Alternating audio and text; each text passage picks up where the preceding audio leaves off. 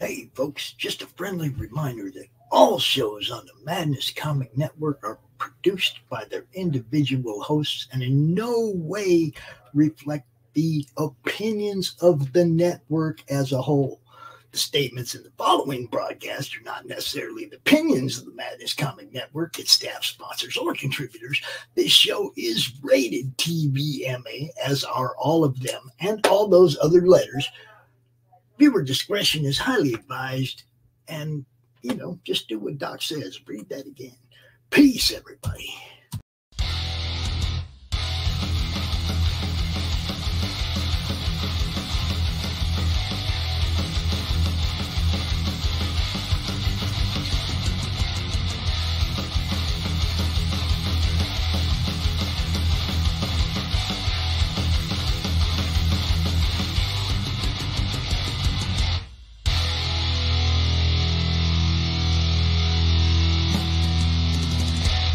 Flip City Magazine is just really pulling out all the stops, man. Your guys' production value of this magazine has gone insane.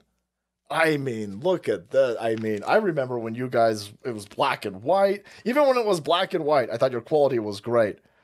But damn, they just really stepping it up a notch. Look at this. James Corbett, boys. James Corbett. Genuinely cutting.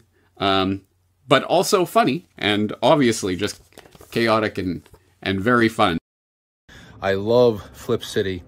It has brought new types of badassery and integrity to the print medium.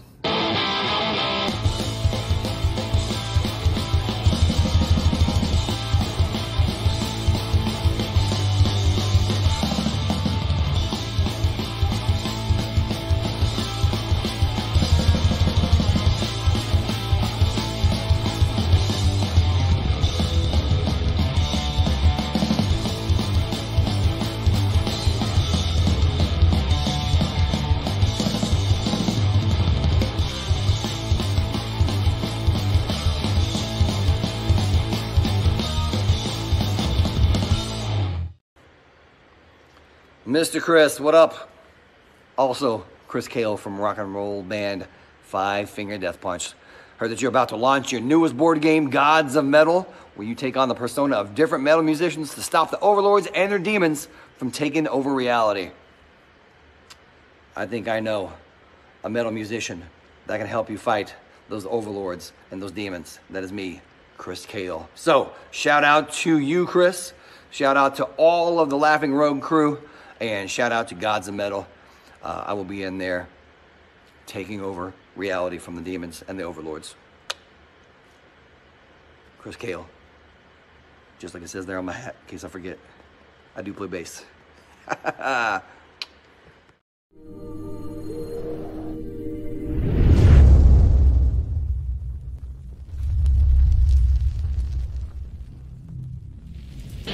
An ancient darkness is breaking through into our reality.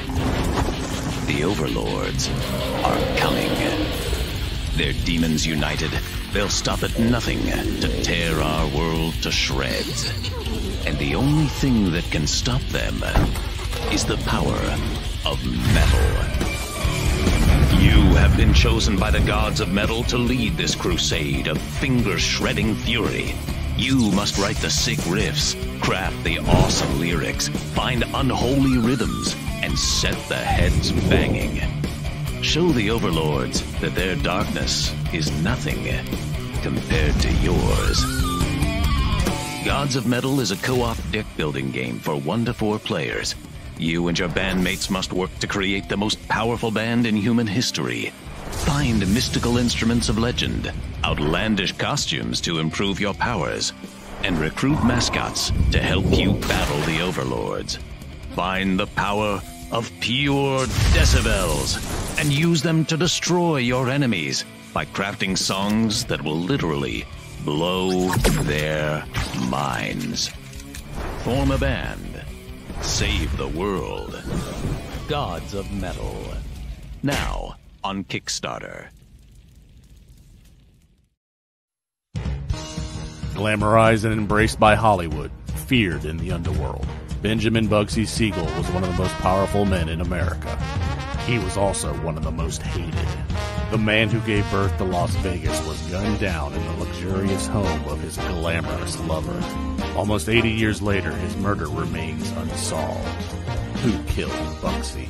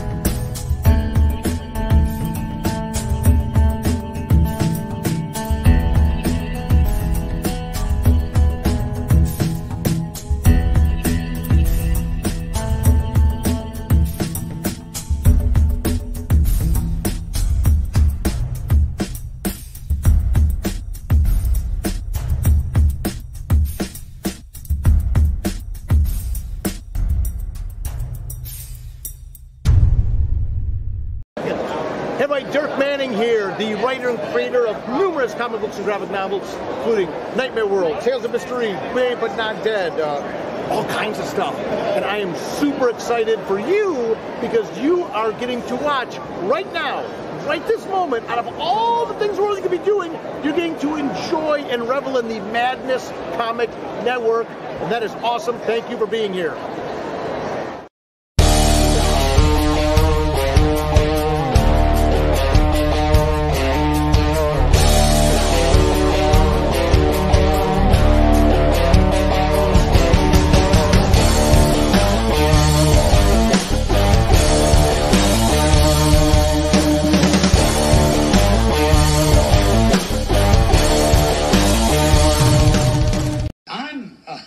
Looking for a man who You have found one.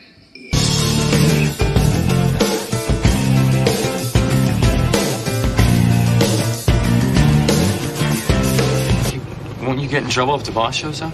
Oh no, it's the boss here? Hey, wait, I'm the boss. Stick him up, please. Smoke, if you wish. Come on!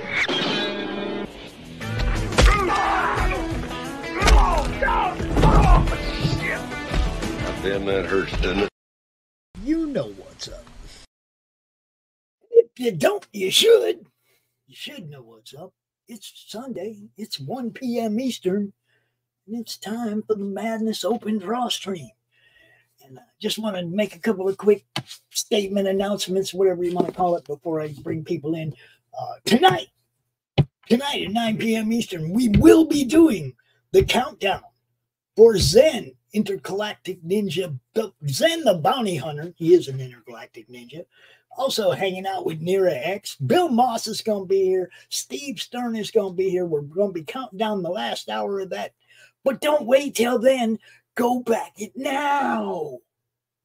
You see what I'm saying? You ain't got a lot of time left. That one ends tonight. So Zen Intergalactic Ninja, Zen the Bounty Hunter Wars. I can't remember what it is. I think it's Bounty Hunter Wars. Yeah, that's what it is. All right. But you know what I'm saying. Go check that stuff out. Look, we got this show. We got the show offs today. We got some Silverline action tonight. It's all action on the Madness Comic Network. And, you know, just be here.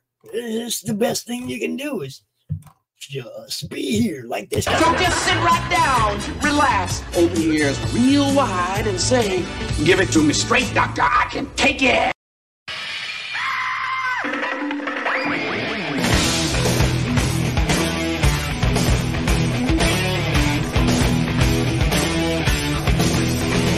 Get the chocks out from under the wheels. Flaps up. No offense, Margaret.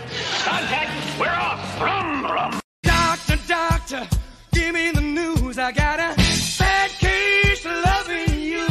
Oh, what heights will hit. On with the show. This is it.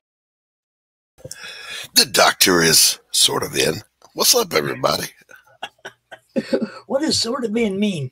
What does that mean exactly? I'm not on camera. Well, neither am I. And this is why. But look, you still get me. I'm just holding up Cabo and Stan. Right?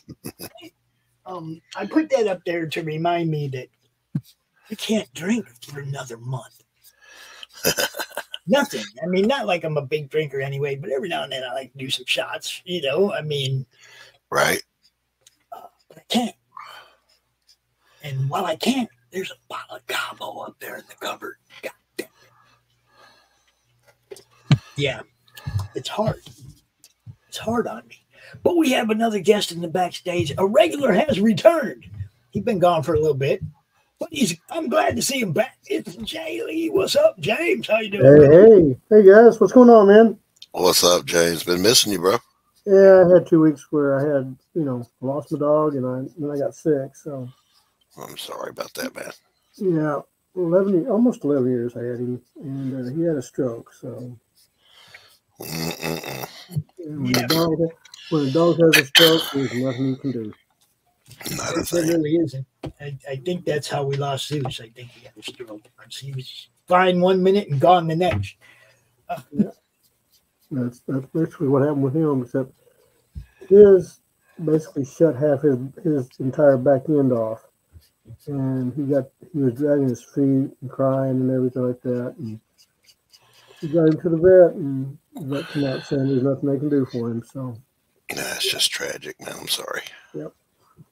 It does suck. And that's the thing. We attach ourselves to pets knowing that they're going to pass before we do.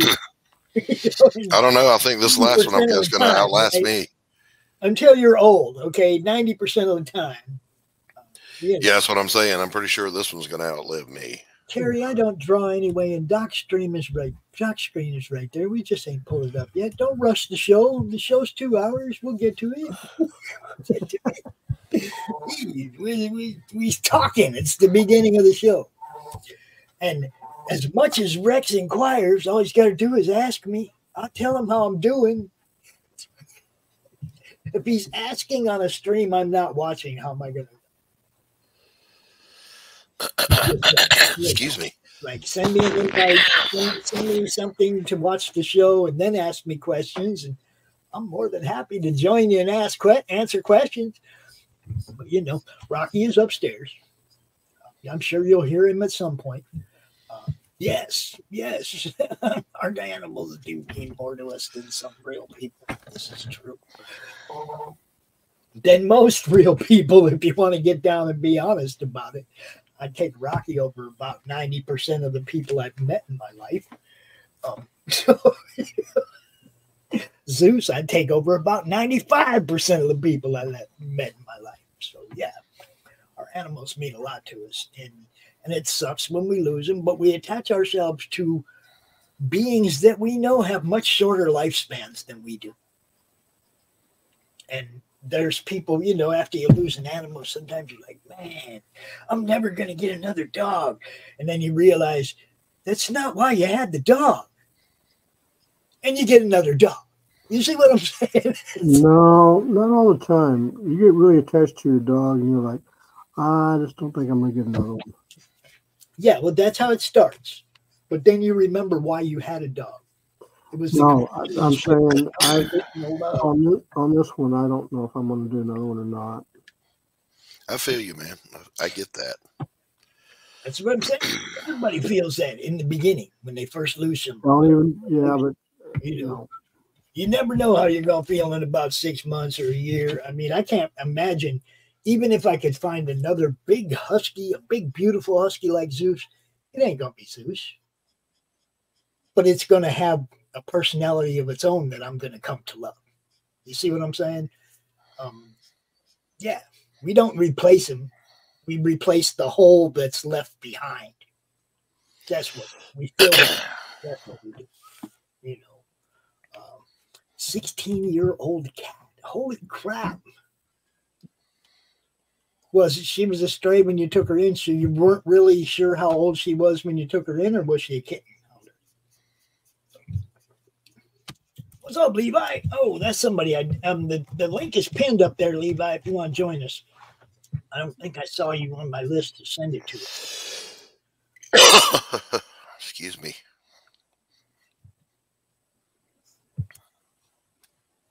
Yeah, but that's what I mean. It's like it's not when you think about it as replacing them, then no, because you can't. No, I'm not thinking about replacing them. No, Susan just said that. Susan just said that in the chat. She said, "I won't ever try to replace this one when his time comes," and that's the difference. You don't think about replacing the pet. The pet already has that spot in your heart. You're not going to replace that pet, but you might have to refill that void that lost pet leaves. We got somebody else in the backstage, people. Where's that? Where is it? Where is it? I can't ever find them. There's too many things back here. Where's Stephen Beach? I don't know. I don't see it. I'm not even looking at the screen, bro. I can't help you. I'm talking about the Stephen B intro. It's not here. It's not in these. It's not here. My answer is the same. I don't know. You're the one that loads these things. It's you made it. Didn't you load one in the DrawStream for Stephen B?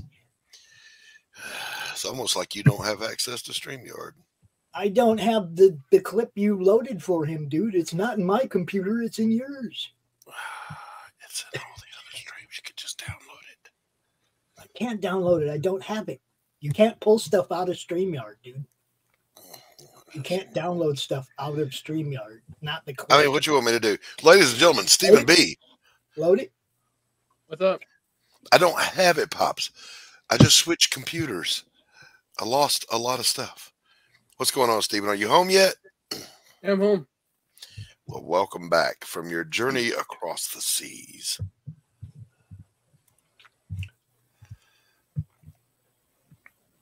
Did you have a good time? Yep, it worked. And that looks better. Okay, I'll just shut up now. Did you have a good trip, Stephen?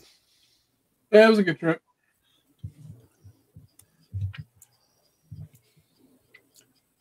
The main thing is, did you have a good time? Really?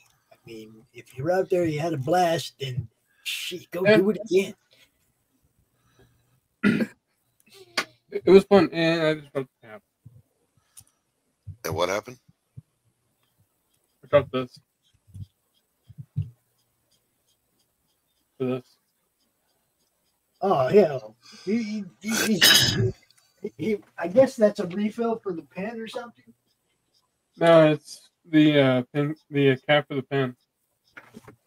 Oh, okay, because it looked a whole lot like, other stuff. We get containers that look like that with stuff in them,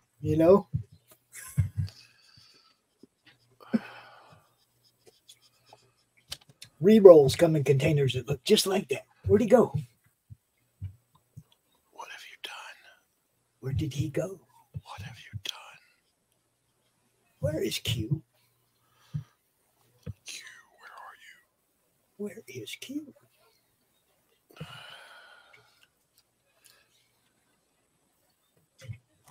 But yeah, Levi, if you wanted to join us, I think that link's up there somewhere. You can find it. You're more than welcome to join us, my friend. Come hang, Levi. Anybody who wants to draw, look, if we can get 10 people in here, then I get to leave. Because I don't draw.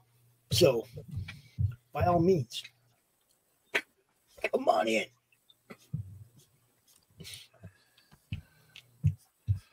I had to completely reverse the lighting on this face. That's why I'm digitally reworking it. I had the light source completely backwards. Hate it when that happens. That's not good. Yeah, the fortunate thing is, if you're working digitally, you can fix it. Link is pinned to the top of the chat. Pinned to the top of the chat. That's where it is, Christian. It's right there at the top. Just scroll up. You'll find it.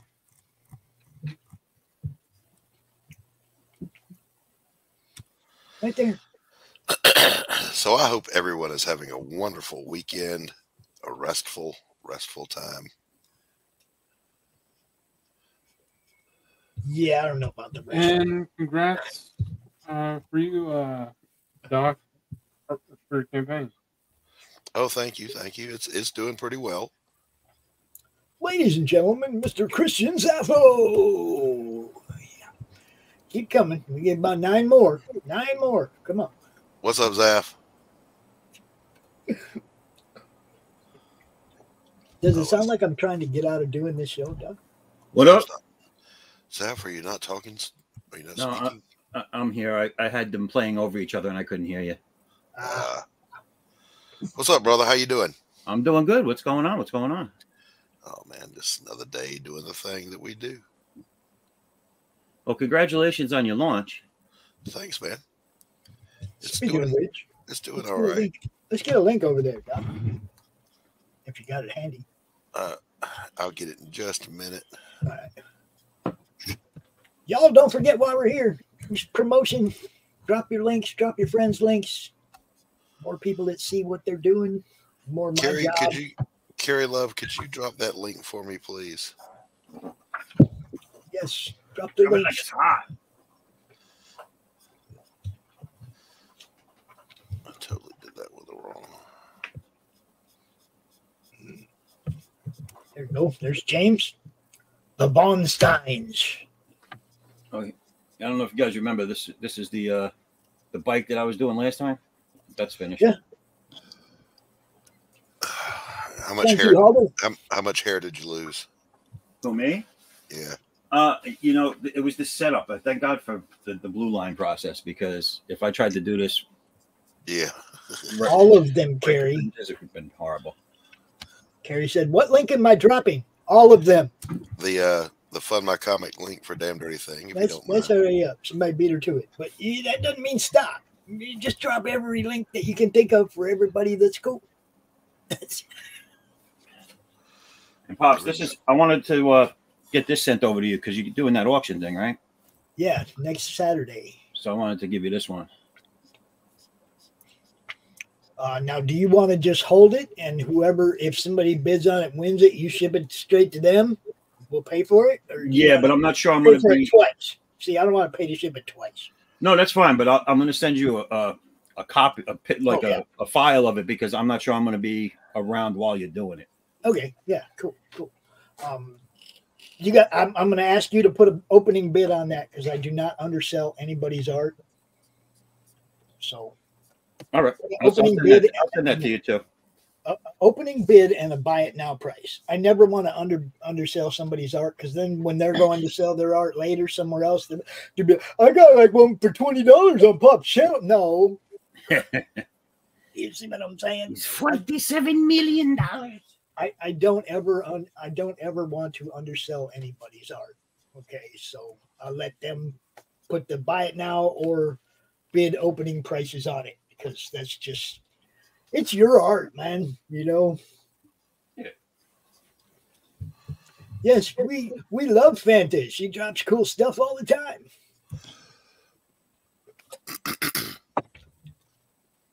We retweet it and share it when we see it. What we do. Are you kidding me? I've got a stretch goal that's just for Fanta. See, everybody knows. Everybody knows her contribution. Damn, look how many people jumped to her defense when some scrub attacked her a while back. We know who she is and what she does. That's exactly right. It's all action around here, people. All right.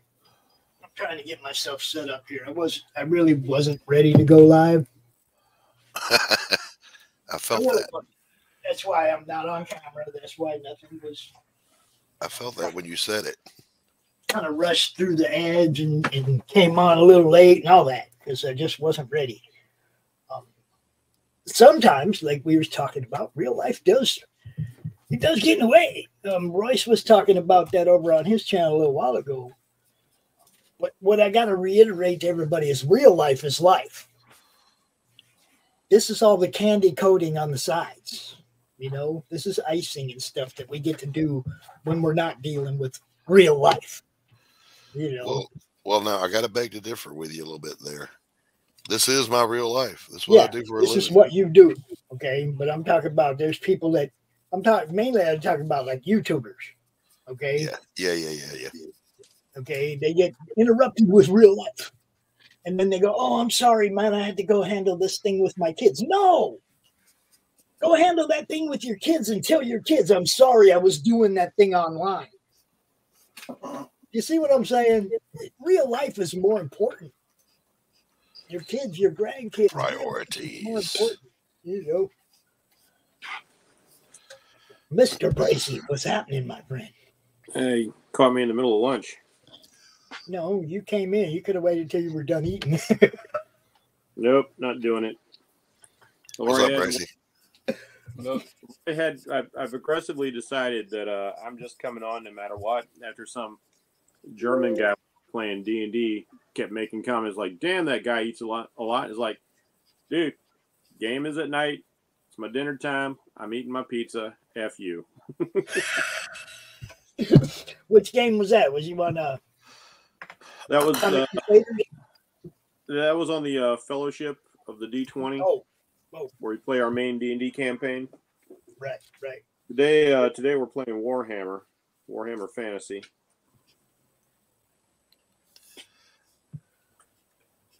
Not crossed over into that one yet.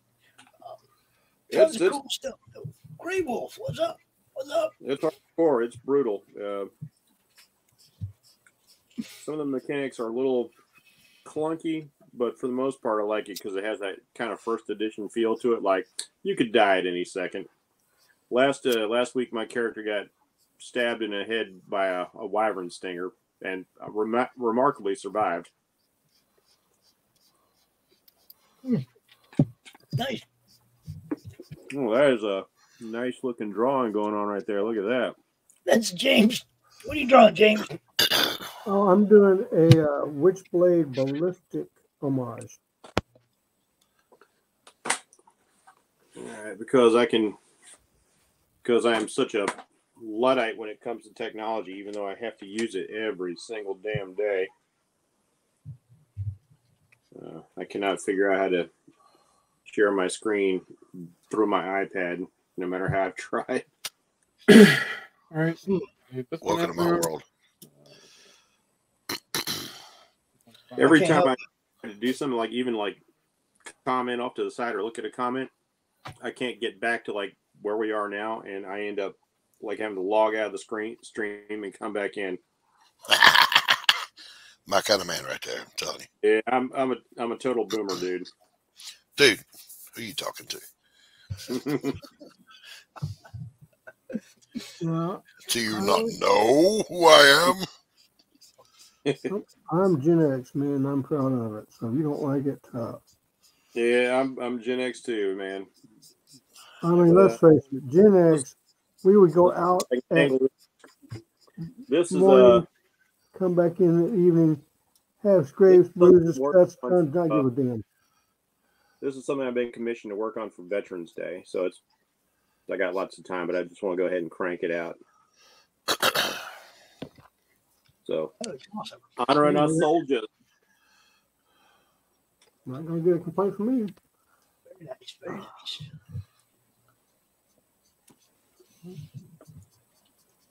Oh, it's a damn dirty shame to see that thing on the screen.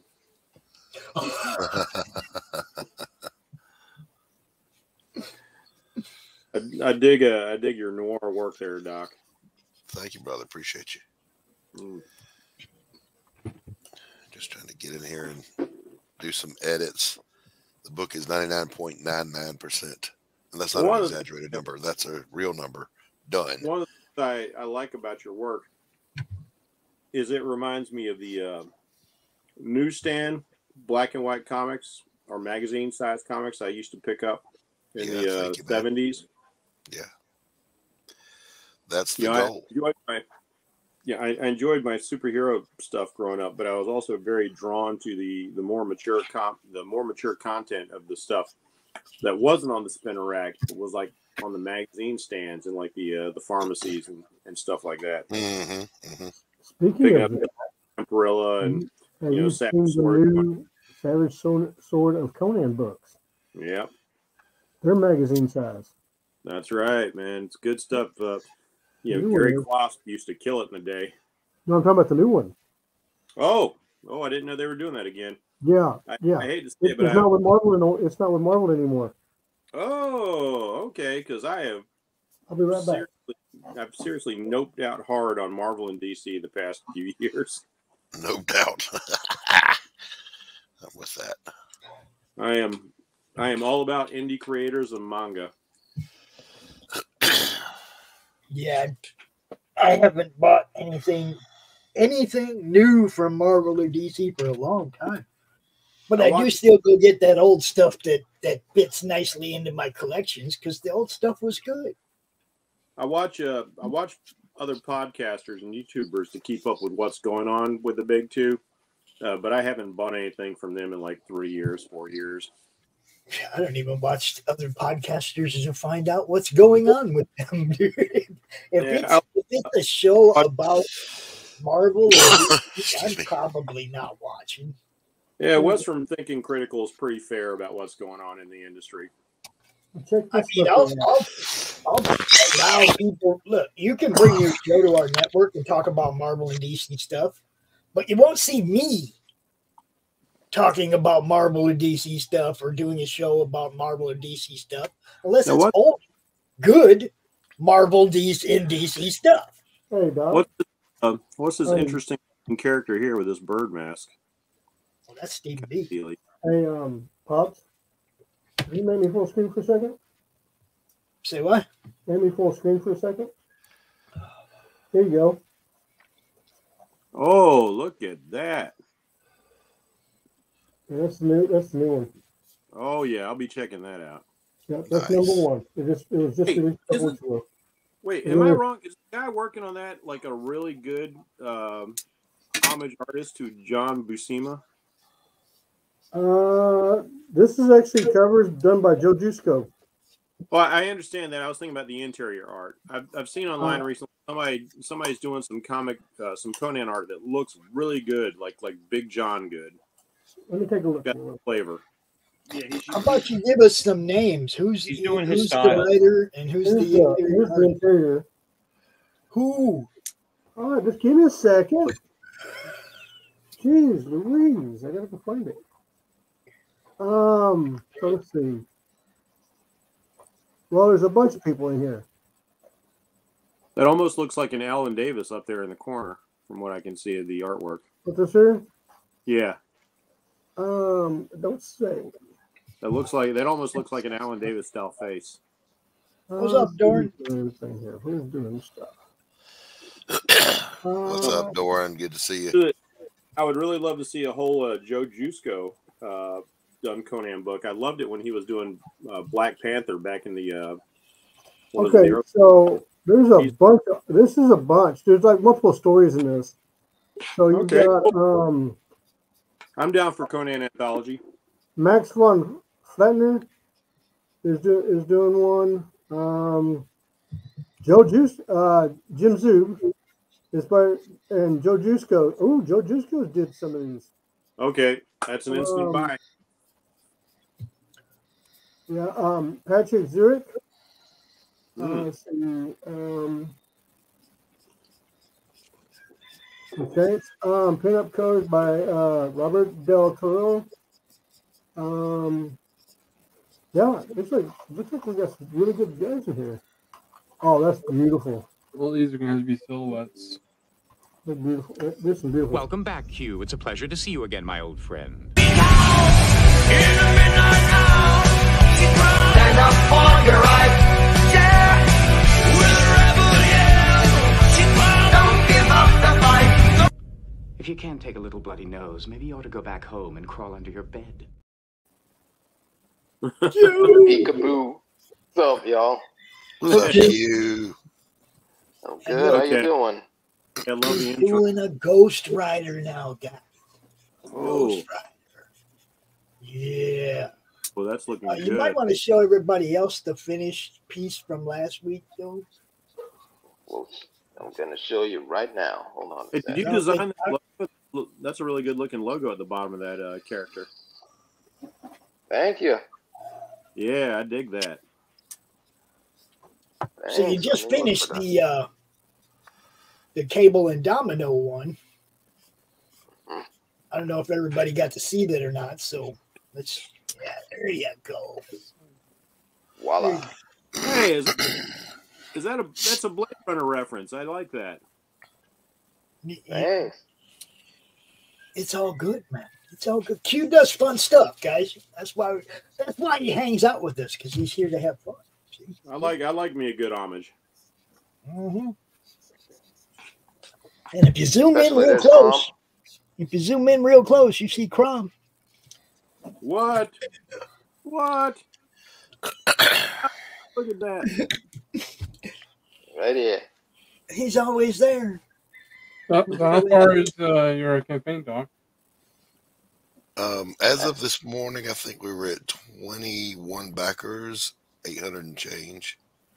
Nice. And that's not all. There's also Doc reference in that drawing. I have Doc in one of mine. Doc Koepp. Hey, Pops, I don't think people want you to zoom in on me eating. Yeah, well, sometimes StreamYard just grabs your face and throws it out there, and I don't have anything to do with it. I'm just trying to switch between the art. And sometimes your face gets grabbed. You know, you could. I'm so interesting. People would watch me eat salad. Look at that. You could be hiding behind an avatar, and nobody would know you were eating. I mean, considering how good the AI generation is these days, entirely possible. I mean, look. Nobody knows whether or not I'm drinking. But that did happen. What's this interesting looking guy with this kind of bird looking mask here, Bullcat? Me. This is well, he's wearing a plague doctor mask. Excuse me. And the story behind it is back when he was alive, he he dismembered the people to bring back his wife.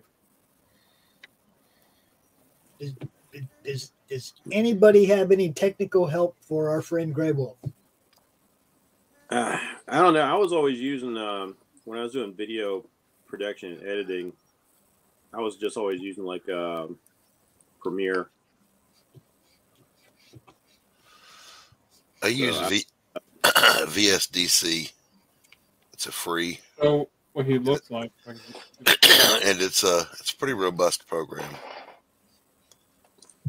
Pretty user friendly. There we go. Put that cover back up there, Stephen B.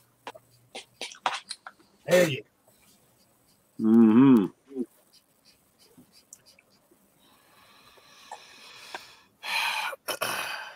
Show what he looks like. I've always liked the aesthetics of the Plague Doctor.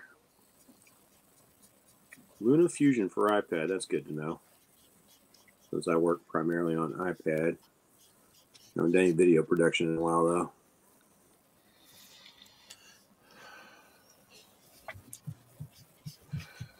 There's some things I'm not going to show. What? Because this is not a kid's comic. Not kidding. This show is not kid friendly. It says right in the thing. It's not for kids. Yeah. So here's the Plague Doctor. Just Cool. Just beating the hell out of the main character. Yeah. The Plague Doctor, yo. A real criminal in today's world. I know, I like the main character thinks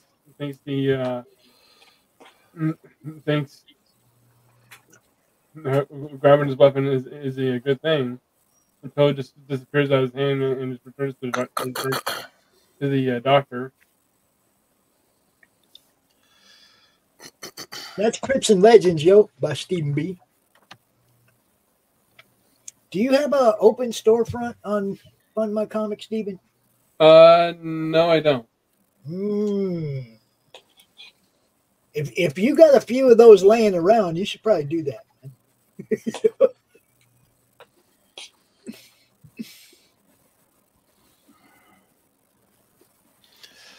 Some of us were some people were probably broke when you had these available, and then they might have a little money now, but they can't get it. Yeah, here's the severed head of a previous monster.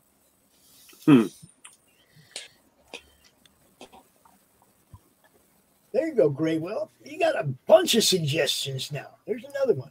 Handbrake.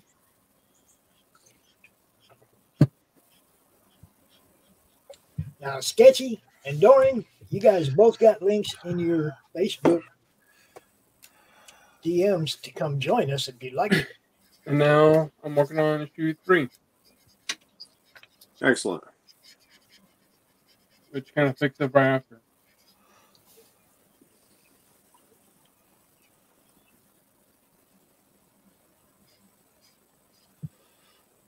Then there's Doc. Poor Doc. I do the best I can with what I got. It's always interesting to me to see which of us are working all digital. Fanta. Board. I've still got a bunch of old blue. Pardon me, fellas. Good morning, Fanta. How are you doing?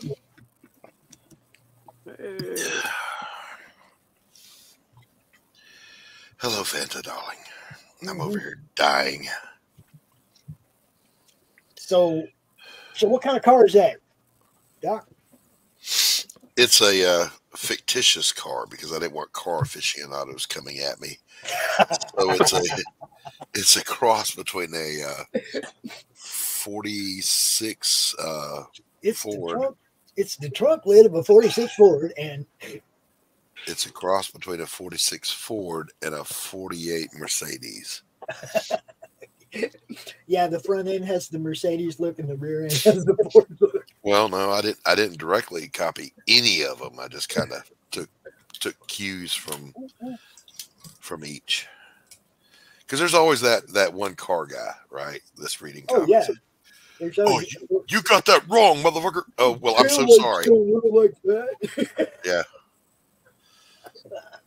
So, like I saw you posted one last night, didn't I, Fanta, for Doc's campaign? You got another one? See, she loves Doc. She's making extras for him. Extras. I don't remember anybody back in the day in the letters columns on the Marvel Bulk bin writing in letters like, somebody tell Jack Kirby that rows of teeth are not actually like plates of teeth with like little or that's because we were kids and we didn't care what Ben Grimm's teeth looked like. Well, like your devil dinosaur is a T-Rex with like 3 little fingers instead of just 2, man. What's up with you? Like you don't do your research. Yeah, they were out there though. They just didn't have the internet. They just didn't have the internet. And those letters got rejected. I call them proto trolls. Proto trolls. Yeah, that's good. Let me get back to work. What was the guy's name? Sam Ketch that was doing Ghost Rider. He said. He said he redesigned that motorcycle so that the motorcycle heads would stop telling him what he was doing wrong. So he made up his own. Are you talking about like the old Johnny Blaze motorcycle or the no, the Danny Ketch one. Okay, because I always thought that was weird why he went from like a chopper to more of a rice burner kind of style, but yeah, it was pretty cool with that skull fairing on it, which was kind of like a throwback to the earliest Ghost Rider comic books. Mm-hmm.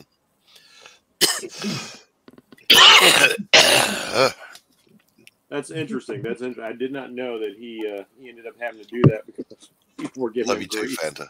Love you too, Fanta. Well, you just want to tell good stories. You're not interested in drawing a schematic of a motorcycle or a car or whatever. You know, you don't need a car to be overly detailed unless it's like very close. and for the people that do that kind of thing, rock on, man. More power to you. It's just not my cup of tea. I mean, there's some people who do like really fantastic, crazy realism, but you know, by and large, the majority of comic book history has not been that. Now, I really got it's all a caricature of life, all of it. Yeah, I got to hand it to the assistant artists or the artists in manga who can do that. Who, you know, like, I don't know where they're getting their references from, but boy, they draw some like super technical stuff. And then sometimes, like, I remember, what was it? I was reading Hellsing, and they had one of the giant kind of backpack artillery piece, and there's a little note at the bottom that says, like, "Hey, enjoy this picture because this is the last time I'm drawing this thing." It's like, I remember that. I remember him putting that. I was like, it's like, that'll be the last time I draw that too, man. Yeah, it's like I can't do this panel to panel for like the whole book. I remember that. This is like an overly drawn vehicle. You know what? I'm getting tired of drawing this thing. I'm just going to destroy it and move on. Yeah. I'll tell you, in manga, the guy that did all the backgrounds for Akira, and he's on Twitter, and I've got his architecture books. That dude's insane. I mean, I can see why some of these guys, like why so many backgrounds in manga look the same, is because they hire people just to be those background artists. Yeah, that's all he does. He does backgrounds. That's exactly what he does. But you know, that's not completely unusual over here. Like Dave Sim had a background artist while he was drawing Cerebus. We want to hear something a lot of people don't know? What's that? Jim Valentino had a background artist on Shadowhawk. Ah, I did not know that. Yeah, I know the guy. Huh. Yep. And all the skyscrapers and stuff, all done by somebody else. Because let's face it, the majority of us, before we got into drawing, you know, the comics and stuff, we just like to draw the cool pictures of the superheroes. So that's what we got really, really good at. And I was like, oh man, now I've got to be like an architecture student. Believe it or not, I started out as a general drafting architecture student. Oh, so you had that already. Well, see, my main goal when I was in high school was not drawing comic books. In fact, I was more into airplanes. And I was into a guy named Kelly Johnson, who is the founder and the creator of Skunkworks. James, you're breaking up pretty bad. I mean, not breaking up. You're getting really staticky. His mic is pretty muffled. Can you hear me now? Let me turn my mic. We can hear you. You're just staticky. Seriously, right now.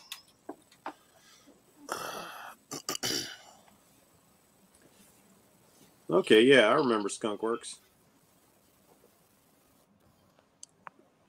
That is cool. Doc, you want to send Kirby? Is that any better?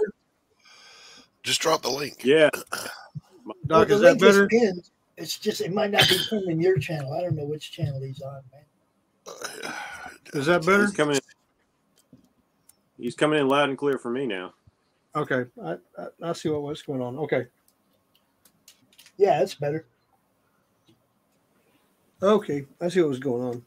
No, but yeah, my main goal was I was going to design airplanes for Skunkworks. That's what I wanted to do. That is cool. There you go, Kirby.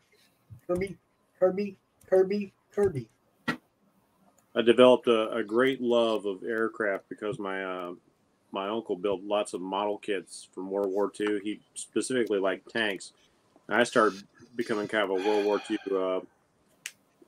guy. But my thing was like I like building models of all the great fighter aircraft. Yeah, the Spitfire was my favorite. Like I know it's kind of a dorky reason to like it, but I really like the P-40 Warhawk just because it was like really badass looking and it was almost impossible to knock out of the sky. It wasn't, but it was tough. It had a bathtub for a pilot's protection. I particularly have a soft spot for two aircraft. One I admire, the other I would have wanted to serve on. So the one I admired was the F-4U Corsair. Oh, beautiful plane. But if I were actually on active duty during World War II, I would have wanted to be on a Catalina, a PBY. Huh. Oh, those are actually good planes. Big, I was surprised to find out graceful. I was really surprised to find out that our top ace was flying a P-38 Lightning, which was such an unusual design for the time. Yep. I really thought it would have been somebody flying a Mustang, but like no, the Lightning with that twin tail and the the single airfoil going between the two, and that thing was a beast. Fast, agile, and hit hard. That knows. Yep, sure was. Good stuff. You know, that plane was used in the only purposely U.S. assassination of a single person. What? Oh, tell me this story. No, the mission was to take out the head naval officer of Japan, Admiral Yamato. Yamato, yeah. They got an intercept about where he was going to be, and they launched a squadron of P-58s, and said, go kill him. They timed it just right, and they came in and shot him. Go kill him. The architect of Pearl Harbor. Go get him. Those were some motivated pilots. Yeah, but I mean, if you can look it up on YouTube, but they did it on History Channel about the operation there like that, and they were talking about it. And yeah, he said the only reason he actually got the guy was he fired to clear his guns before he opened up on him, and clearing of the guns is what got him. And yeah, it's a really interesting story of how they found out about him. And yeah, there was 3 Betty bombers, and he was in the middle one. Yep. And he was cleaning the rounds before he started opening up, and the rounds hit it. Amazing. Yeah, it kind of reminds me of hearing how the story of how the Red Baron got taken down. It wasn't a dogfight, but it was just some random soldier on the battlefield. Well, they're not sure about it. They're really not sure. Not sure, but they think they tracked it back to that one particular guy, and the dude just got a lucky shot and took him down. Yeah, but like I said, they're not really sure who actually shot him down. So it could, there's different calculations. It's you think that guy would end up getting knocked down in a dogfight, but it was dudes firing from the ground who took him out. Yeah. Welcome, Doran. Hey, hello. What's up, Doran? There it is. Yep. I got my fancy new camera set up so I can actually draw and actually stream it. How do you like that? Oh, how you like them apples, baby? Non-digital. Yeah. It's all action now. See how that works? All action, all the time. World of the Butchery. Yeah, it's my kind of going through the process of building the world, right? So I do a lot of world building. Thought that'd be a little bit different, something different to show as well. So yeah, it's like really breaking out the story sections. Like, there's slaughterhouses over here, upper district, lower district, observatory, stuff like that. It's like a map. It is. Yeah, and it helps me figure out the story and the rules of the story as I go too, as I've started doing a little bit of work on it, flushing things out. That's cool. I make lots of notes like flora and fauna and technology and stuff like that before I start drawing anything, even if it's not going to directly appear in the thing, just to have it in mind when I'm doing it. Yeah, exactly. Yeah, because I'm trying to create kind of it's steampunk. I'll say steampunk inspired. So I'm trying to do something very different in the sense of a lot of stuff, but inspired, not exactly steampunk. Like I've been studying steampunk in that. But like, I like that little floating thing over here is kind of a mix. It's a combination of like hot air balloon and like what looks like a combustion engine. Yeah, it's got a little propeller on it, and these are actually when I define this, it's actually an old film projector. If you remember from back in the day in the theaters in the 80s, it's got the 2 reels here going and a bunch of little cameras going. So once it's all defined out, lens on the front. Lens on the front, 4 on the bottom. It's like they're scouting. I was going to say, it looks like a flying camera to me, so that's cool. Yeah, and it was an idea I had, so I just drew it in as I was doing everything else and kind of tried to piece away at it. to try and get that. I like it. Yeah. You never know. It's an end of the world thing too. Yeah. I know for years, John Byrne was one of my favorite artists growing up, and he drew a spaceship out of a hot iron air, name it, like a hair curler in one issue of Fantastic Four. When I found that out, my mind was just. Yeah, I got these little propellers on it too. Yeah, that's cool. Yeah, it's just reuse of technology. That's really what steampunk is, right? It's this kind of repurposing of what you have from a certain genre. So I'm trying to put a bit of that in there. And even like I've been working on this kind of underwater suit thing where they scavenge off the bottom of the ocean, is because the rest of the world's flood, right? So you see like this big buzzsaw, it's kind of carrying an anchor, got a shipwreck in the back. Trying to define little things. Like this part here is off. I looked at a old locomotive and just tried to steal some of the looks of some things, like the way they're built and the design, and just did my own flavor of it. Kirby, do you still want the link? If you haven't gotten it yet, I'm going to drop it over in the DM group. Reminds me of the Hawaii. Yeah, it's got this like kind of steam engine underwater idea here. So that's why the kind of the steam is coming out here, but also some like an oxygen type thing going on over here, type thing off the left side. So trying to think to make it make sense to some of the parts, No, make it so fucking confusing people don't ask questions. That's what you right. Yeah. It just works. Right. Check your I don't know how it works, but it just works. That's one thing I appreciate about like some of the old Marvel artists. They weren't like tech artists and that sort. They weren't engineers and stuff. And like I look at John Buscema and Byrne, and they would just kind of draw like all these kind of like little shapes, and you would just understand that was complex machinery in the cracks of the armor and whatnot. Right. Someone still continues to ask how something works. It's just like it's magic. That's what it is. It's magic. It's magic. Yeah, that's right. Yeah.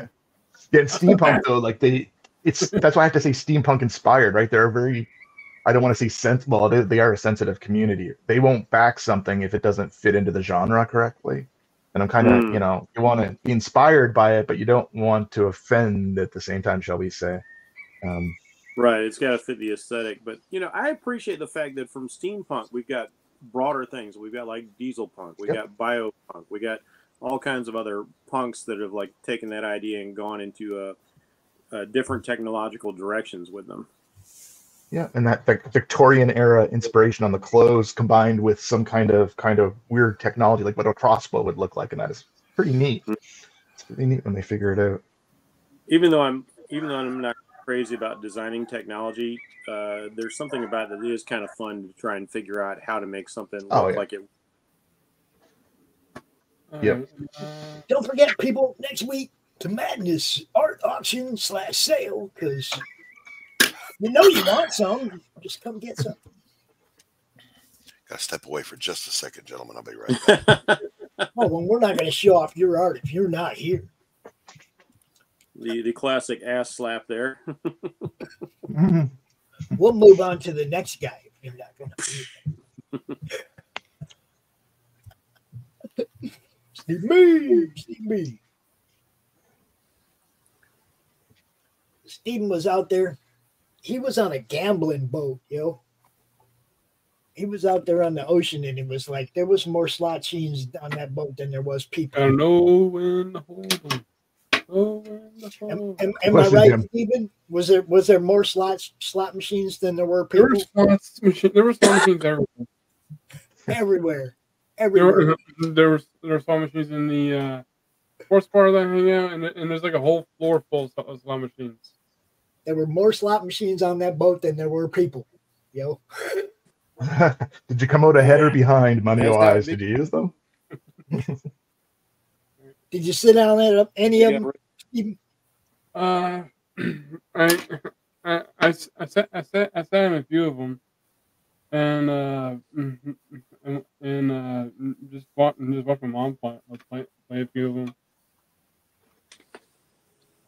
Cool. you didn't lose your shirt or anything like that. You didn't end up with some credit card debts.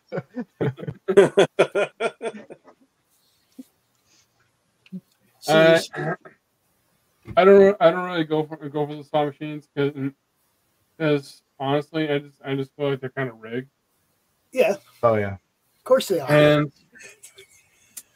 but if I see like a claw machine that has like piles of stacks of $100, $250, or even $500 stack, then I'd be like, what the hell? Just put in a dollar or two, and see if it works. Like, my wife is like the master of those claw machines. Like, we've never done a Vegas one, but like, you go into Walmart or something, they get the claw machine. She is always pulling like little stuffed critters out of those things. Like, and I'll spend like $50 trying to get something out. She's like, $1, boom, every time. Yeah, I ain't no good at that shit either. Funny thing. One time all I had was like $1 left, and everyone was out on excursions, and I just had to stay on the ship, and all I had was like $1 in my pocket, and I came across a claw machine that looked I don't know. Something was telling me to put the dollar in and to give it a shot. So I put $1 in, and somehow I won $100. Nice. That's a nice. It's always good to see someone win. Yeah. I had a friend tell me once about the one-armed bandits there and I tried it and I actually won $800. He said, go to the spot where there's a lot of people getting their money because they want them to see more success as they're getting their money. So his theory was that those machines that are close to where people are cashing out or getting their money, their little containers with their coins or whatever, is where there's going to be they want to see action, right? So the people are excited. I didn't believe him. But at the end of the evening, as I was exiting and lost $60, I was like, you know what? I got $10 left. You know what I mean? Let's go try it. I tried it and I won like a $750 or something. I was like, wow. It was just luck. It's all luck in the end, right? It's in the favor of the house, or they wouldn't be doing it. One of the things I learned because one time I was the first time I went to one of the publishers, I didn't win anything. So I ended up looking online because I got curious on how do you win these things, and from what I saw in the video, it's like pretty much half the time, if you see a claw machine anywhere, like say in the casino or a arcade, pretty much the majority of them are rigged to the point where it will have to pay out, and you have to figure out when the time it would be for them to pay out. Yeah. Because they would have to earn a certain amount of dollars. Pardon me. To give up. If they don't see anybody winning anywheres, right, it's a sign that something's not a good deal. But there's something going on. If someone wins at a claw machine, then that means, hey, they just paid out, which means find another one. Yeah. I've never won at one. I've never won anything ever. Period. Ever. I can't say that. I actually won many years ago. I won the year supply of M&Ms from M&Ms. Right. That's a deal. Now we're talking. Oh, dude. Never won a damn thing. Not even once. And what they did. While I am interrupting you. That sounds What like they a damn good did. machine. Would you stop interrupting me while I am interrupting you? Where did that come from? It's like a magical voice. I know, like my family likes to gamble a little bit, but every time I've gone, like, I usually just I budget myself like, okay, if I can't get anything off $100, I'm out of here. And like I've never won anything. So, yep. It's just entertainment for me. Like that's whenever we went, it was just because people weren't friends, family were in town, and they never. Like I come from a small town, so they were never to a casino before. So it's on their list of something kind of to do, like a bucket list almost. So it's like, yeah, right. I'll go spend $80, right? You know what I mean? Let's go spend $80, and that's our entertainment for the evening. You know? I don't find it entertaining to lose money though. It's the chance. It's that, I mean, that's real. In this economy, I do that every day for free. Oh, yeah. Amen to that. I can't afford to be entertained. Yeah, I wonder how casinos are doing. That would be interesting to hear during the whole inflation. Well, Everything else going on. The ones by me, because I just lived. I'm lived here in the Metroplex in Texas, so I'm close to the stuff on the border of Oklahoma. Those are doing really good because they've got the ones at the reservations, and those are doing phenomenal work. Yeah, they seem to do well there, but there's always, I guess, there'll always be people who'll say, okay, it's hard times. I got $20. Let's go see if I can make it into 100. Just kind of like when you go to the corner store. I'm sure everybody's seen this before. Yeah. People just scratch tickets. Oh, yeah, scratching tickets like crazy. Got disposable income. Can't risk that when things are tight. No. But as Doc's kind of saying, they're in a desperate state, right? They're like, I got to try something, right? So gambling's yeah. Joseph Haywood said the only two classes of people who are truly free are the insanely rich and the pitifully poor. Neither of them give a fuck. Yeah, I agree to quite a bit with that. Being from a small town, there's a lot of people who don't have much money, but they're perfectly happy, and yet they still have 3 or 4 kids. And, you know what I mean? Like, hey, there's nothing wrong with small towns. I grew up in a small town. No, I wait to go back. All right, when I retire, I'm going home. If anybody starts singing John Mellencamp, I'm out of here. Nope. No, John Mellencamp for me, please. Nope. Is there like a sign up somewhere? John Mellencamp? Do you have that? No, I grew up. The thing is, I grew up in the Panhandle of Texas, so. Sorry. Oh, that was great. That was great. 100 degrees during the summer, -2 degrees in the winter. That's why I said I'm sorry. That was. I did my MOS training in Texas. Where? And like 4th morning, it was like 85 degrees out already, and I was shocked when winter rolled around, and I was freezing my nuts off when we went for our PT test. I was like, wait, I've been like in hell's outhouse over here, and all of a sudden it's cold. What is this? What is this? Where were you at? Where you MOS? I was they've changed the MOS, but I was a 91G at the time. I was a behavioral science specialist. No, where were you at? Where were you at in Texas? Fort Sam. I did my medical training at Sam. Everybody does their medical training at Sam. Yeah, I was 66 whiskey. I did mine at Balboa.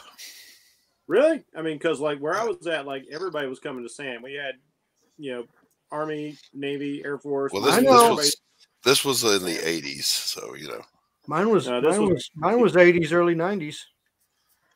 Yeah, I was out there in 92. Yeah, we were early. I was getting out in 92. I was done. I'm out the door. I'm going home. That's when I got out, 92. Yep, I did too. You guys got out and they got me in. It's their fault. Blame them. I will put it this way: after 918 days in freaking Korea, you are ready to come home. I bet. One of the most ironic funny that happened is when we were graduating, one of the guys in my platoon, right? He was half Korean. His dad had been over there in Korea during the war, and came back with his Korean bride, and here he is. And of all the duty stations, they sent his ass to Korea, and he's like, "Why am I going to Korea? Is it because I'm half Korean? Look, my mom married some guy to get out of Korea, and they're sending me back to Korea." Dude, I'll tell you this. I got over to Korea, and the first thing I was like, dude, don't go out the door here and try to pick up those girls right there on the curb. They only want one thing. Mm-hmm. They want to come to the United States. Yeah, I was like, yes, sir. Out there, they're just there craving your companionship. That's all they want. Yes. Oh no, I got part two because I was dumb enough to fall for a Chinese girl. Oh yeah. Did you end up with a dragon lady? No, the U.S. government said I couldn't marry her. They stepped in to protect you. We'll save you. Oh, they stepped in to protect themselves because there's a little clause in the laws on servicemen and stuff like that. And I was working the consulate of Guangzhou, China at the time, so there's some stuff in the laws that you can't do certain things. They didn't want you to bring it back. We frown upon that sort of thing here. They called it. They called it a. What was the actual words? A threat to national security. Oh, really? Oh, wow. Yeah. They didn't want you. Yeah. That's some deadly love. Yeah, it's. We don't want you to think of this as a negative thing. Let's just think of it as an opportunity to not fuck up. Hey, look, guy. It's not you. It's us. It's us. It's not you. It's not you. Oh no, it's my country. It's my country. I'm sorry, it's not me. They didn't even try that part. They were like, "Oh, it's all you dumbass."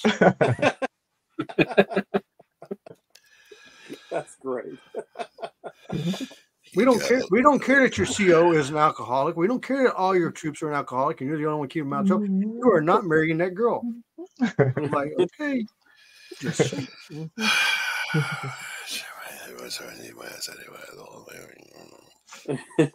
Oh man, I mean, dude. I have never seen people so vindictive and evil. I mean, they had the horns, the pitchforks, and everything.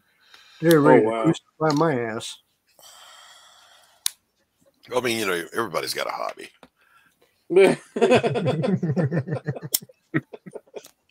I'll tell you how bad this thing got involved. I had the highest ranking chaplain in the entire United States military at the time involved in it. Dang. The Crucifixion Club will meet at 1600 on the quarterdeck. and he was wearing a star, okay?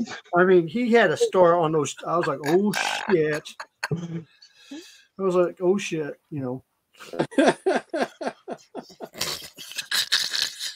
Oh yeah, dude. I was like, oh, I'm fucked. Shit just got real. Yeah, and then I was like going, oh yeah, that's right. I got 2 days and I can get the hell out of here. And I was out the door. I was gone. I was on a plane coming back to the United States. I was a free man. I had my DD-214, and I was like, fuck you. I still couldn't marry her. I'm going home. Exactly. Wait, did you end up marrying the Chinese girl anyway? Nope. Didn't get married. Just thought I'd ask. Got out of the army, and then I got the Chinese. Nope. No. Even when I was out of the army, they wouldn't let me marry her. Oh, dude, they had it on. They had her name on this piece of paper saying this lady is not committed to the United States, no matter what. I was like, you motherfuckers. Oh, damn. So she was. She was just a wholesome kind of gal. Maybe she was another Fang.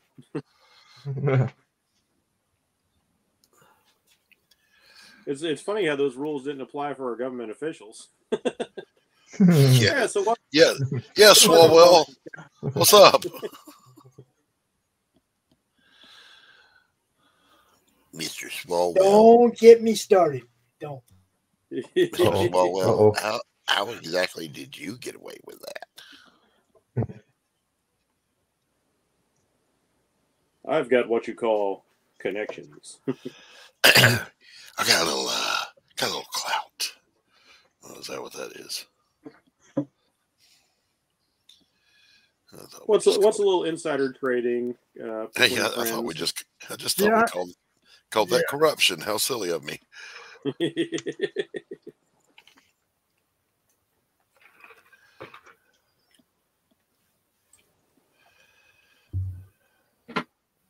Okay, yeah, we can. Chat tonight.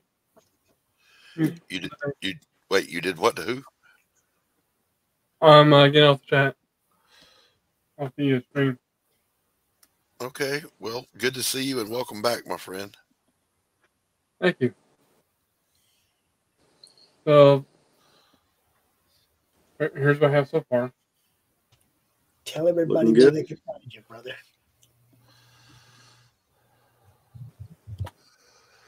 Right on. And here's what I drew for a stand-in. Oh, look at that. Ghost Rider and Punisher. Look at that. Two of my faves. Very cool. Which, you want to know something funny? I didn't realize until I finished this. I drew on the back of this. Oh, did you mean like you did? Well, that's why there's two sides. Dang. Me. That one's that's mine. What the scanner Steven. is for. Scanner will fix Steven, that that's all up. mine. Don't ever sell that to anybody. If you get rid of it, I want it. All right. So yeah, It's mistake stuff, man. He loves it. I'm gonna hop off so I can go eat. Right, tell everybody where they can find you, bro. Huh? Oh, yeah. Well, you can find me here on the Madness Comic Network, and you can also find me on my own channel here on YouTube called boldcatstudios. You can also find me on Instagram and on Twitter, which is also known as X. Some nights you can find me passed out at the local bar. But we'll keep that to ourselves, shall we? I will not confirm. All right. Good night, everybody Steven. in here? All right. See you, Steven. Keep that to See ya. yourselves. All right. So I'll figure this out. Let's see how this looks.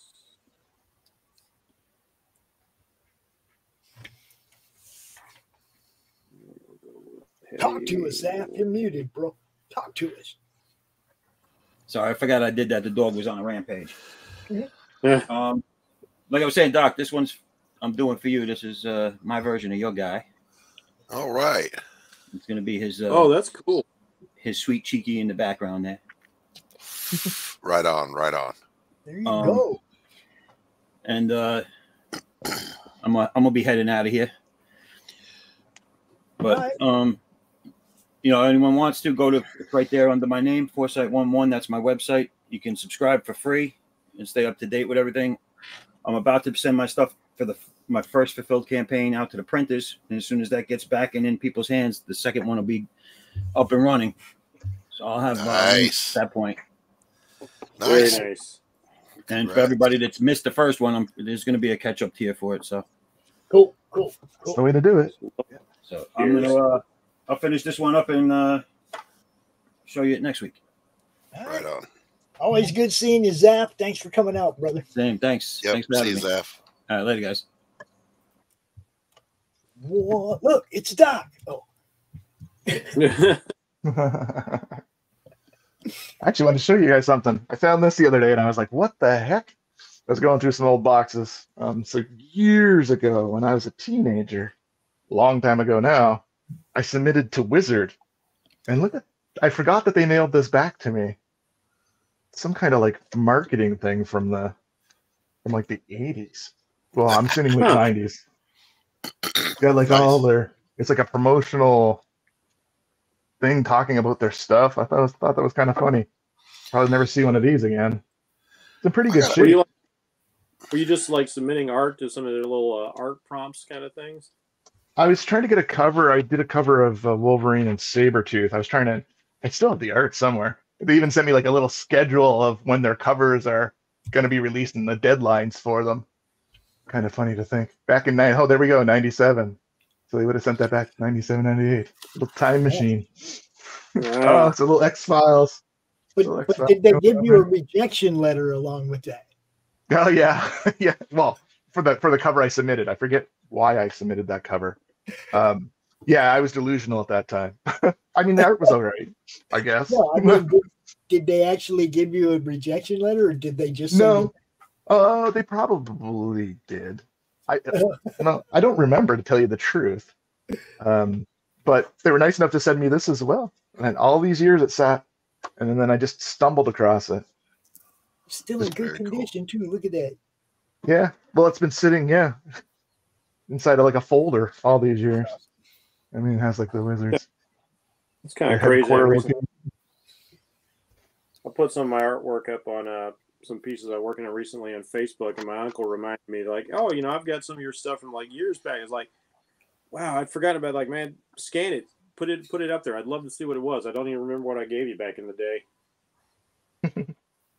Kind of neat discovering those old pieces and going like, oh wow, look at this. Yeah, I kept a lot of it, but I'm kind of a strange bird. The path I took with my drawing. First off, I never wanted to look at other people's art. Like, I mean, I obviously read comics and that will inspire you to agree, but I never studied any of the art from Jim Lee or anybody I was reading, Texera, whatever. I just always did my own thing. I didn't feel like I wanted to do that. And it wasn't until years later I learned that that's what you have to do, right? You know what I mean? You have to have a foundation and you have to study. Now I've got books all over the place, throughout my life and stuff like that. But it was funny how I was resistant to being influenced by anything else. I mean, I can actually respect that attitude, like not wanting to be subconsciously influenced by anybody else's work to develop your own style. But it's like you said, you got to have that foundation first. Yeah, I'm going to a couple cons this year. Like, I've got my little con tour going up here in Canada, and one of them asked me to do something. You guys probably would know it. Is there speed drawing? Yep. There's competitions at cons, and they invited me to do speed drawing, and I didn't know what it was. I told them, I said, I said, I have to tell you, in my life, I've drawn less than 10 Marvel character pieces of art ever. Like, I literally did not want to draw Spider-Man. I have one Spider-Man. I shouldn't say that. I did draw Spider-Man once. I have like one Superman that a friend asked for. I got a ROM that a friend asked. You know what I mean? But I never sat and draw Superman and all of them in a whole bunch of different ways and studied what Jim Lee was doing with this, or, whoever was doing with that.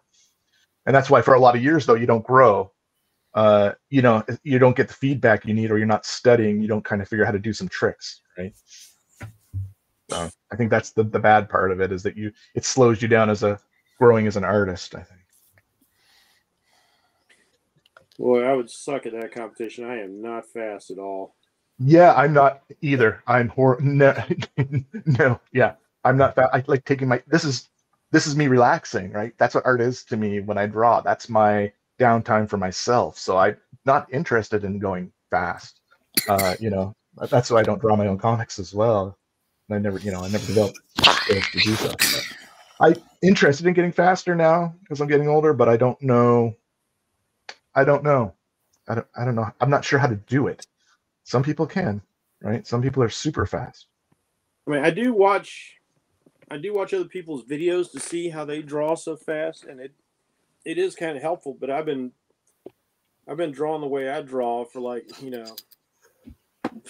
50 years, 45 years, something like that. So I'm kind of like, this is the gear I'm stuck in. Yeah. I love watching David Finch's videos, but it'd be interesting if he did a speed one. What cracks me up is I know some people that can draw really fast. But it takes them forever to finish a book. Right. Yeah, that's okay. That's weird. They're fast and they can't produce. That's crazy that David Finch can actually draw fast, considering how much line work he puts in a piece. Yes. Yep. Well, yeah, I mean, I'm not talking about clown artists. I'm talking about people that can draw really good. They can draw really fast, but for some reason, it takes a long time. Look, I guess David Finch is an absolute beast, man. I love And he can teach. His videos online are awesome. Yeah, I have yeah, so they many are. of them bookmarked.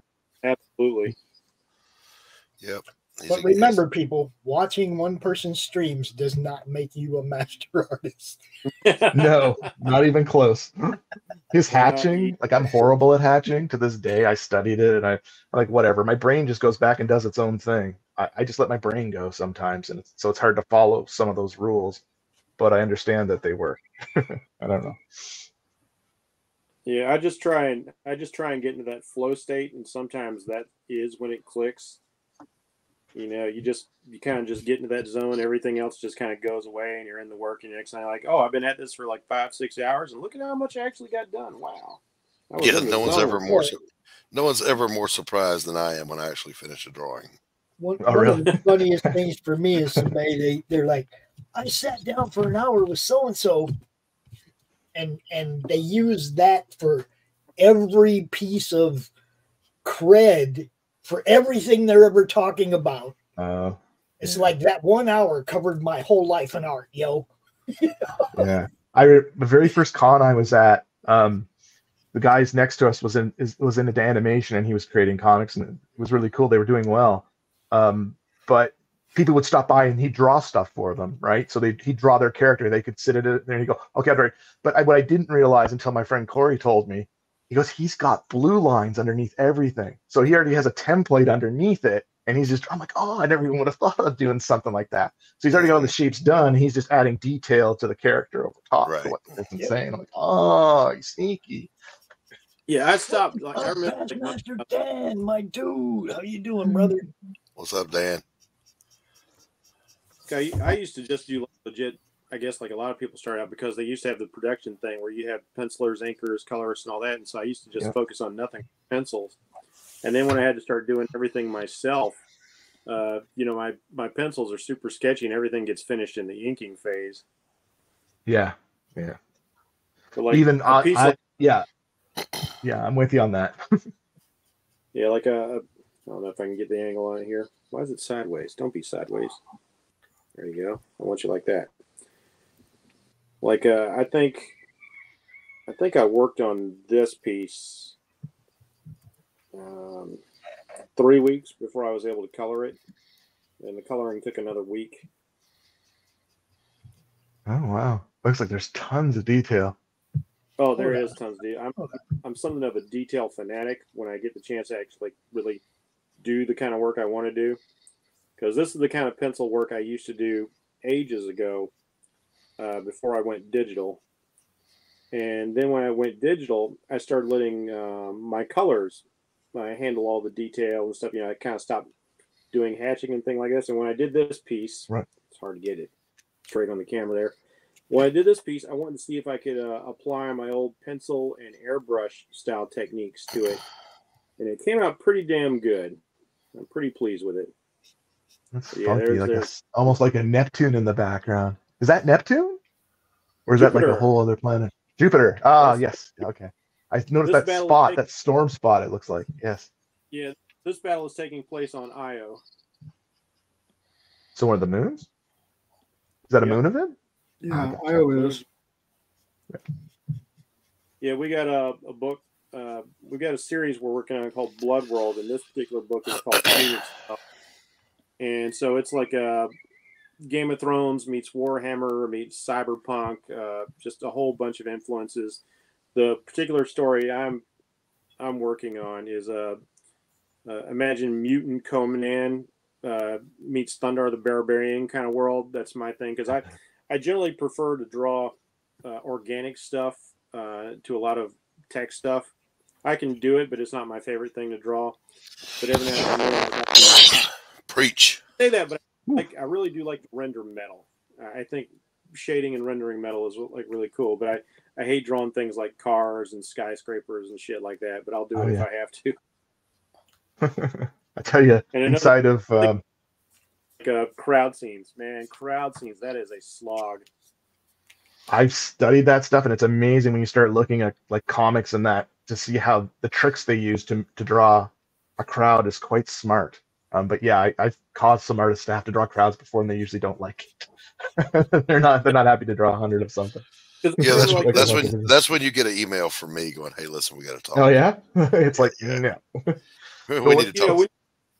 When you see a master like Jeff Darrow drawing a cityscape just loaded with people, and each thing on the page is so interesting, he puts so much thought into each and every individual little person walking on this random street, this big kind of like wide shot, establishing your setting. You're like, man, how does this guy do this without like wanting to put a gun in his head, Right. Yeah. Is it Robert Bateman, who's a really famous artist, a nature artist type? I don't know if you guys would know him or not. He might be famous only up here in Canada, but he used to do book tours. So I worked at a Chapters, which is a bookstore, a major bookstore up here, and he was here. And a friend was telling me, like I always tried to learn how to draw space, kind of like, you have a space scene in the background, like with the stars and all that. And I said, it takes forever, right? And then my friend told me all he did was take his brush and flick white paint at it. Yep. And that's how he created space. It's like, what? Yep. You're trying to draw little circles, trying to, And that's exactly the right way. I used to have a toothbrush set aside just for flicking paint. You just and then you flick it with your thumb, and there would be your stars, or your black spray if you're doing blood is black ink. Back when the Comics Code Authority was a big deal, like you'd splash out some of your black ink, and then you'd add some like the stippling effect from the spray on the brush, and it looked really cool. The way I put it is this: if you want to learn how to do nature backgrounds, there's nobody better to watch. They've got this YouTube channel of Bob Ross. Bob Ross. Yeah, we watch lots of Bob Ross up here. Is he Canadian? No, he was on the TV. He's American. He was on the public channel. Yeah, because he was on the public channel. We got him for free up here. Yeah, his background, his landscapes are some of the best, and he does them so fast. You're like going, huh? Yeah. Just a happy little treat. I would suggest you go to a channel called Christopher Blalock Fine Art and watch that guy paint landscapes.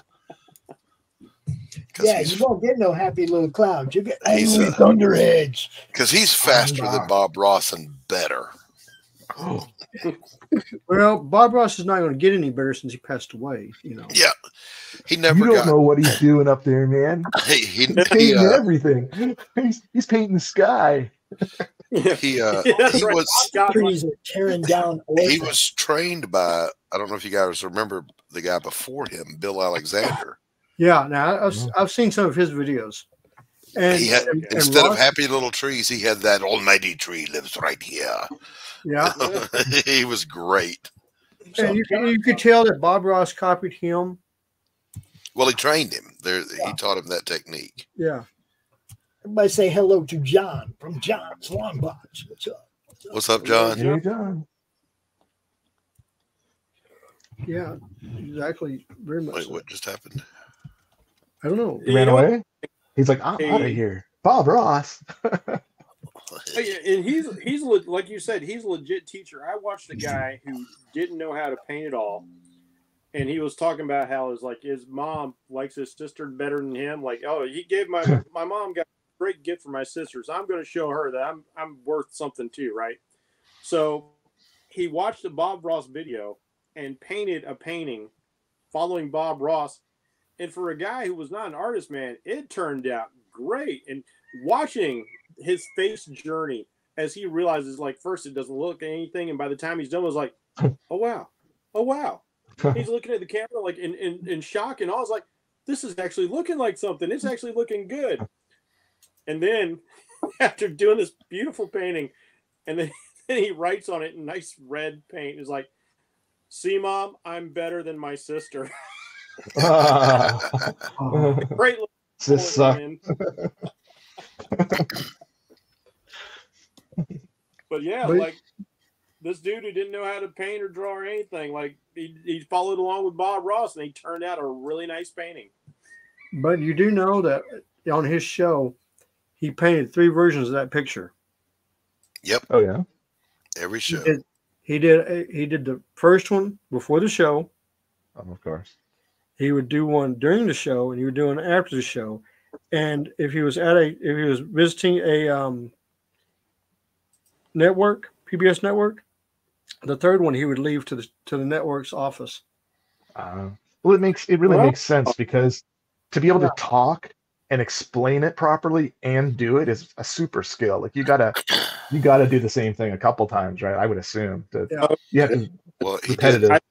He did the final one was always going to be the thumbnail for the picture, the episode, for the show. Then there was the one he did live, and then he would do one more just to give to the station he was at. I was not aware of that. I thought he was just a friggin' prodigy. He is a freaking prodigy. He still is. All right, listen. I'm sorry. I gotta do a little. I give him credit, okay, but we got to do a little debunking here. He was a one-trick pony, man. Everything was exactly palette knife mountains, and then dab trees. He followed the same rules as he was taught. The system. You got to have a system. Yeah, it was exactly right. A system. There's nothing wrong with being the master of one thing. You're still the master of one I thing. always wanted to see him actually branch out and do things a little bit differently, but he never did. A different style. Yeah, I doubt he would. Yeah, because he wouldn't be trained in it. Yeah. He's got his system. He's probably very comfortable with it. Yeah, it potentially it could have hurt his branding if it was like, oh, Bob, that one doesn't look very good at all. So maybe there's that doesn't look like your other one. Yeah. Yep. But I'm like you. I like to experiment with different styles. Like right now, like from the pictures I show you, the one I'm working on now and the one I showed you a minute ago, I'm working in the style that I used to work when I was doing all things analog back in the 80s, and I was just doing really intense pencil renderings. I've kind of fallen in love with that again now that I've figured out how to replicate that digitally. Digitally is so amazing. My computer is opening windows I did not ask it to open. Have you played with perspective grids yet, Doc? No, because I cannot get it to work. Are you using a Studio Paint as well? So, yeah, I've used it for years. Yeah, because I used to be a Photoshop guy, and then back when it was Manga Studio 5, I got into this. And it's Photoshop's great. I can do so much with Photoshop, but when it comes to just drawing comics, nothing is better than CSP. No, I so agree. This was taking Ross's tap for the leaves, but then using Impressionism, short brush strokes, unblended work for everything else, and then using Turner's approach to clouds. I dig that. Oh, that's beautiful. Look at the glimmer on the water. So again, this is not no dab here. Every leaf is painted, but they're painted quick and suggestively, and then blocks of color. And, have you ever tried to? Have you tried to experiment with like Monet's technique? Any? He was really doing amazing things with water. When I was reviewed by a big magazine here, I was called the Monet of the South. So yes is the answer. This was painted on Bay Street in Beaufort, South Carolina, one morning, plein air. Oh, dude, I'm in South Carolina. Right on. I'm down in That's Myrtle terrible. Beach. This was my first and only all palette knife painting. All of it was done with a knife. I just wanted to see what the hoo-ha was about. I didn't enjoy it. I did this one. There's a great painter on YouTube, Stuart Davis. He's a tonalist, and I was watching him paint. Love those clouds. He was painting big towering clouds over these macro landscapes. And someone in his chat said, "Can you do that with acrylic?" And he said, "No." So I sent him this. I said, "Yes, the fuck you can." And he put in chat. You absolutely can. I've played with the other mediums, but acrylic is my favorite for painting in. And if you are painting with yourself, you can learn to make acrylic look like watercolor or oil. Yep. But I love acrylic because it dries fast and it's friggin' durable, and I don't have to worry about ever ruining a painting. Exactly. Around the con. I started in oil, and then when I found acrylics, I never looked back. because I don't want to move paint around. I want it to stay where I put it, let it dry, and then I can work layers. And so that's what this is. There's a video on my fine art channel of painting this one, which is one of my favorites. The water looks so good. Oh, look at that. Look at that. I really like the water on the previous one you had, though. Oh, let me. Oh, yeah, that is Monet's technique. Light against dark, dark against light. Let your complementary colors be optically blended. Don't blend the strokes. Say what? That is gorgeous. So light against dark, dark against light is called passage. And then, like if you zoom in and you look, you don't blend your colors. You let the human eye do the blending from a distance. Okay. Because, you know, Impressionism, you want to look at those from about 6 feet away. Okay. Yep. Makes sense. That was the first thing I ever painted. I was like, I hate this. Well, hey, speaking of colors, but this is, I'm sorry, this is the a Monet replica that I did, and it was the first time I started studying Monet. So I painted 100 Monet replicas before I did my first original painting in that style. Yeah. And this is my most recent one. 100. Oh, wait. So yeah, sorry, I didn't mean to. But share the screen for Pops if you can. That's fine, Doc. Just So this is brand new stuff for the Stein's comic that I'm working on. It should be coming out in a couple months. We should be getting it to backers soon, but I thought you guys like to see this. Oh, some werewolf action.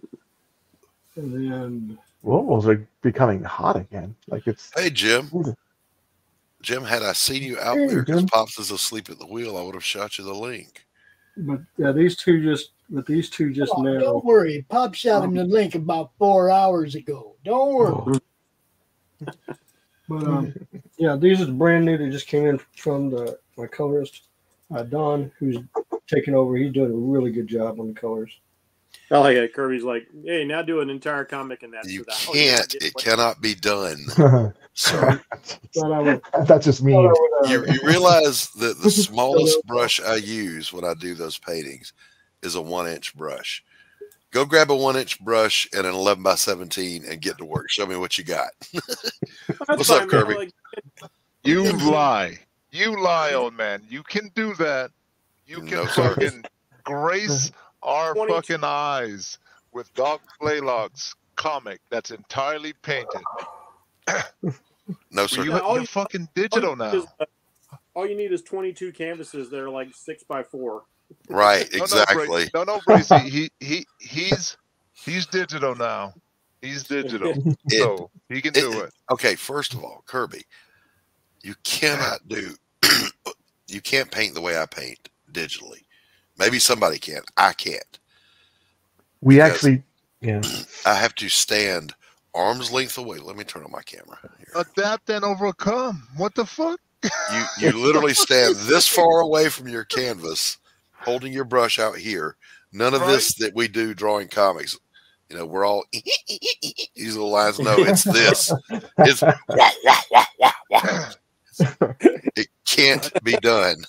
It can adapt and overcome. There's just a button in Painter that says "Turn to Impressionist." It's terrible. It's no button. That's not what I'm saying. I'm saying he can sit there and develop his own style and way to. I have worked on digital for years just to get where I'm at right now, Kirby, and I know that you think I suck. But I like where I'm at with my pencil work. So no, I'm not going to grab a big 1-inch brush and start slobbering ink all over. No, it's not going to happen. It's just the paint tool, dude. Just the paint. Paint the next fucking book. I saw a crazy digital painting somebody did many years ago now, when digital was really first starting to take off. And this guy painted what looked like an oil painting to my eye, and he claimed that he painted it with a mouse. You know, he wasn't even using like a Wacom or a Cintiq or anything like that. I was like, holy crap, man. You would probably get a more authentic impressionist look with a mouse than you would with a stylus. Yeah, those freaks of Yeah, nature Lugo, do there exist was- out there. But They that, do. Yeah. I'm not Yeah, they saying do. Doc has to be one, you know.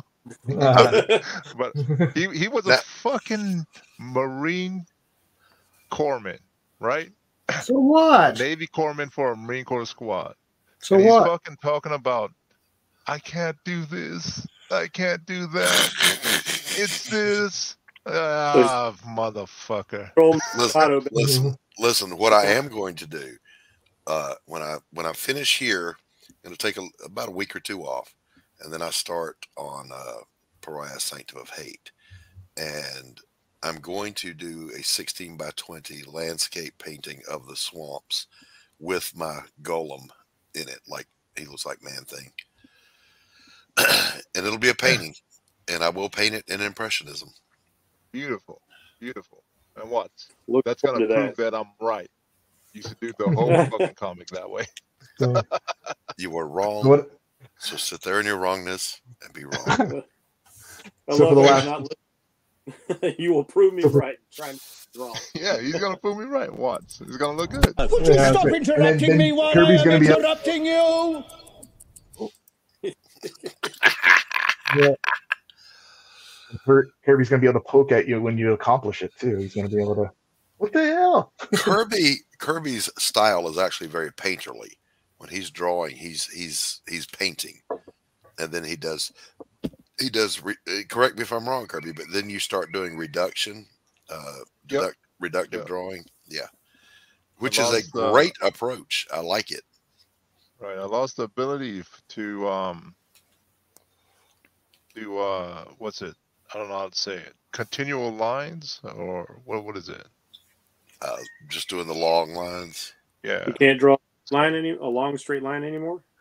No, it's got too much nerve damage. Excuse me, Marine. Improvise, adapt, overcome. I did. So that's why my style. Well, I can't make a comic. I can't do this. I figured it out. That's fired. Shots fired.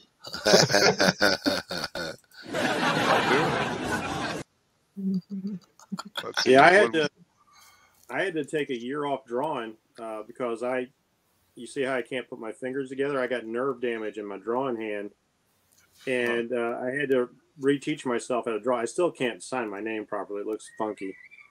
Right. But I taught myself how to draw again by just inking over other people for about a year. I don't. Those Get the brain last rolling? 3 fingers, I don't have any feeling. No, in those last 3 fingers. I had nerve damage Parts of my arm. back here, and it caused the muscles in my hand to wither. I didn't even realize it was going on. And then one day I realized I put my fingers together, and I was like, man, my hand looks like a zombie hand compared to my other hand. I went to the doctor. Was like, oh yeah, you've got atrophy and serious nerve damage, and they had to go in and move that nerve to another place because apparently all these years of like resting my arm on a table drawing damaged that particular nerve. It'll do it. Hey, let me show you guys something real quick. In 2017, I was on my bike, and a lady backed out in front of me in a parking lot. And I had to dump the bike, and I broke my elbow on my right arm, and 2 places on my elbow and 3 places in my wrist. And so let me do this real quick. So I did this over on my Fine Art channel. We'll just show a minute of this. Yeah, we all can't be a freak like Frank Frazetta who gets a stroke, can't draw with his right hand, just starts painting and drawing as well as he ever did. So here we go. I cut the sound out, so let's get right into the painting part. Yeah, you don't want to get a copyright strike on yourself by yourself. The That would be horrible. The audio just sucks. So this is left-handed painting. Yes, but I've seen that happen on. I'm left-handed. What are you trying to say? My thesis was that to my art students, I always tell them it's not what you can do with your hands, it's what you're able to see. And if you can see art, you can do art. So I decided I'd put my money where my mouth was because my students were giving me shit for not painting with my left hand while my right hand was broke. So I did a tonalist piece because I was scared to try anything else. Your impressions, Picasso. Don't get me started on Picasso. That's splattery shit. That's not art. We'll skip forward a little bit here. You're using both hands, though. Wait a second. You're only supposed to use one. You already broke the rules. Yeah, I'm doing the wipe offs with my right hand. But in fairness, when I'm painting that way in that style with my right hand, I do the wipes with my left hand. So it's all right. Oh, okay. All right. Yeah, that's impressive. I can see it coming together. Skip ahead a little bit. And then because the world is a hateful place, one of my students bought this one from me. So they would always have a piece where they could go, look, I was better than my teacher. Oh, fucking bastards. That was a good one. Yeah, hateful fucker. Ladies and gentlemen, boys and girls, we have to bring this one to a close. The show to do in a little bit with Texas Dave. Got the show off today at 3:30. You know, and it's all about that. Let's take a quick look at what Kirby's doing before we. Yeah. Does that character look familiar to anybody? Because I know who That's that is. Dillard. That is John Dillard. No, it's so listen, not. real quick. Shut up. I'm going to interrupt you. We're backstage hanging out, and Kirby's got to design some goons, and he needs some facial expressions. John Dillard sat back there like a prima donna model and made all these facial expressions for him, and they got screenshots. It was awesome. He does make a good goon, doesn't he? Yeah. Oh, this character's gonna be fucking awesome. I'm mixing Dillard's personality and mannerisms, everything I know about him. Okay, but you gotta call him Don Dillard. Silver. You gotta call him Don Dillard. But listen, it gets worse. Kirby was all kinds of racist. He said, "Yeah, I need a Mexican goon. I need a." What did you say? What else did you need? One skinny black guy, one big black guy, trying to be inclusive. two Mexicans, a white guy with long hair. Yeah, he's just calling out every stereotype there is. Yeah. They all serve a purpose. Quiet. The white guy with long hair has been drawn a bunch of times. It's nothing new. All right, so let's take it around the room. James. Hey. Tell people where they can find you, sir. You can find me on YouTube. You can find me on X or Twitter, however you want to call it. And you can find me at www.thevonsteins.com. Fantastic. Mr. Bracey, where can people find you, sir? Find me on X at Bracey452, and DeviantArt is where I have my gallery under the name Bracey100. And pretty much any place you see this logo, that's probably me. That's my own personal hand-drawn smiley face from my hero, Mr. Happy. All right. I'm going to come back to this guy because he wraps it up for us.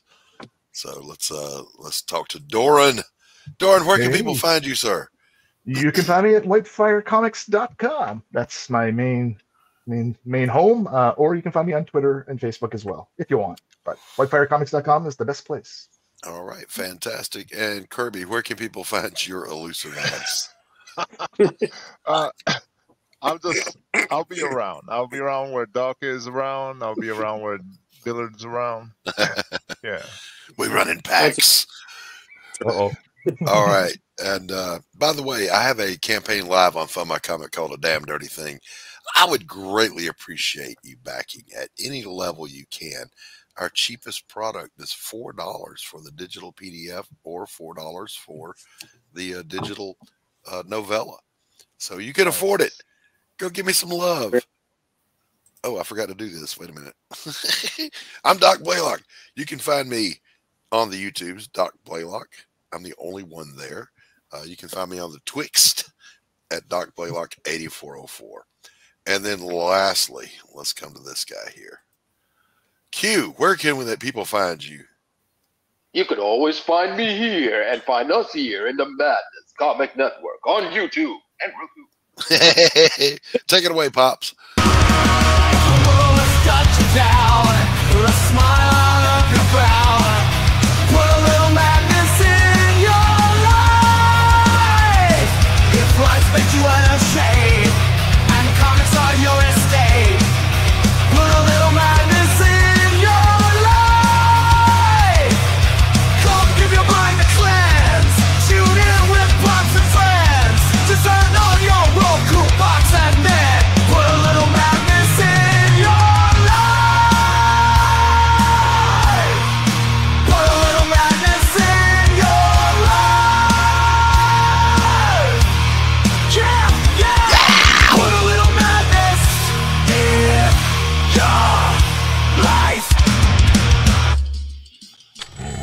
There is a creature in the swamps. It lives to destroy. The beast they call Hogzilla.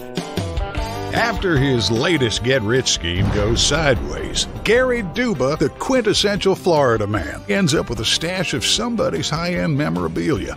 His gal Crystal is on probation and preparing for the fight of her life, squaring off against Australia's Queen of Combat.